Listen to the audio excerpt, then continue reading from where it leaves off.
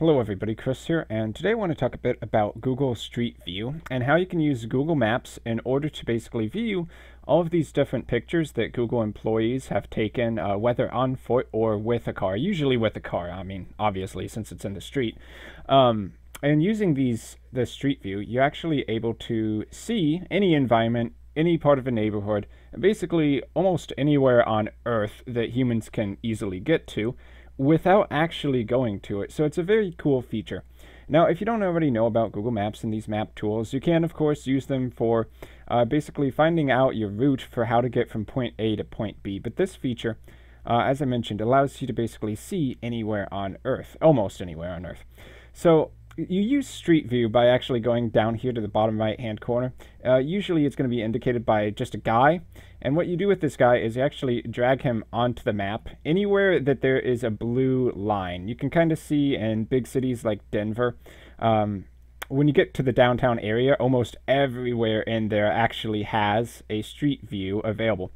So what it means when a Street View is available like this, where it's all blue, just means that Google has been there before. Google has taken images and and they've posted it all up on the web for basically anybody to go ahead and view.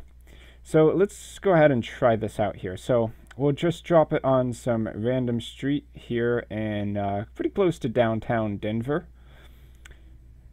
And you can see now, we just went straight from Google Maps into the Street View, where literally it's as if we were actually standing in Denver, Colorado, which is really crazy if you think about it. You could be on the other side of the planet and you can go and check out a city without ever having to be there. So what you can also do from here, by the way, in case you didn't realize, these are static images, so it's not a live feed or anything like that. So this guy who's crossing the crosswalk, he'll always be there. But anyway, what you can do from here, if you actually want to navigate, is you don't have to hit the back button over here on the left to go all the way back to the map and then find a new location to drop down, though you certainly can. What you can do if you just want to go down the street is, you see here how I hover over the street and it has this arrow?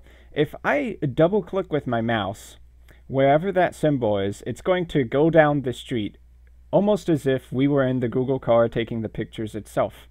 And we can keep going down and on and on and on, essentially forever. You could, if you really wanted to, take this and go all the way down an interstate highway, which would be interesting, but might take you a lot of time.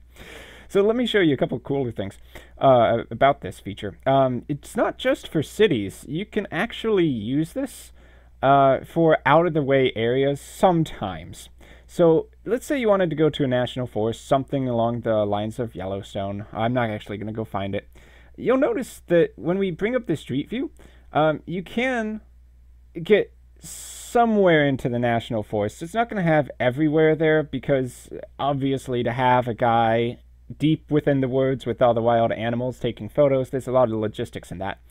But you can get pretty close. So up here on this road, we can basically drop down here, and it's almost as if we had just gone to visit the national forests, which is also pretty awesome. It's a great way to actually sightsee the world. Now you may have noticed there were actually some really tiny dots here, and these dots are one-off images or photospheres, I guess. So let's actually drop down on one of those. You can see here that has basically a what's what. I forget what those are called for maps. Okay, so let's go drop down here on this photosphere. So along their accumulation of images, and I believe that some of these photospheres are actually user submitted, like this one here is by Dan Swanson. They have these photospheres where people have actually gone out and gone to the best parts of the wilderness, hiked up there, and you can actually see some pretty good scenery. This seems like it's either low resolution. Okay, I thought it might have been taking a while to load as well. Okay, so now that's much, much better, as if it had been taken by a good camera. It probably was taken by a good camera. And we can see all around us these mountains over here, beautiful forests, really lush and green scenery, and a lot of crazy things in the distance, which would be really fun to go and hike to. So all in all, Google Maps, the Street View, is great for exploring the world. It really is. I can only imagine the logistics they had to do to get this system up and running.